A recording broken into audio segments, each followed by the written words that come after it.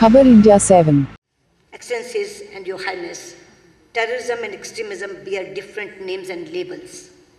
It uses diverse causes, but in each case, it is driven by distortion of religion and a misguided belief in its power to succeed. The fight against terrorism is not a confrontation against any religion. It cannot be. Just as Islam literally means peace, none of the 99 names of Allah mean violence. Similarly, every region in the world stands for peace, compassion, and brotherhood.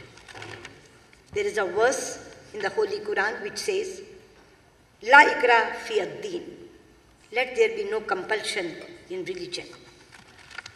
There is another surah, Al-Hujurat, which says, O mankind, we created you from a single pair of male and female, and made you into nations and tribes, so that you may know one another, not that you may despise one another.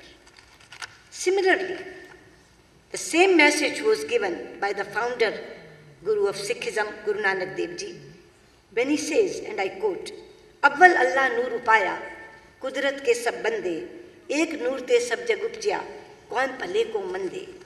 This means, first Allah created light.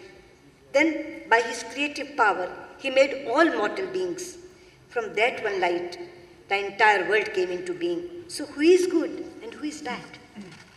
Your Highness and Excellencies, India has always embraced and found it easy to embrace pluralism, since it is embedded in the oldest Sanskrit religious text, the Rig Veda, and I quote, Ekam sadvipra bahuda vadanti, which means, God is one, but learned men describe Him in many ways. Our great philosopher Swami Vivekananda said that this phrase from the Rig Veda has given the theme to all subsequent thoughts to India, and one that will be the theme of the whole world of religions.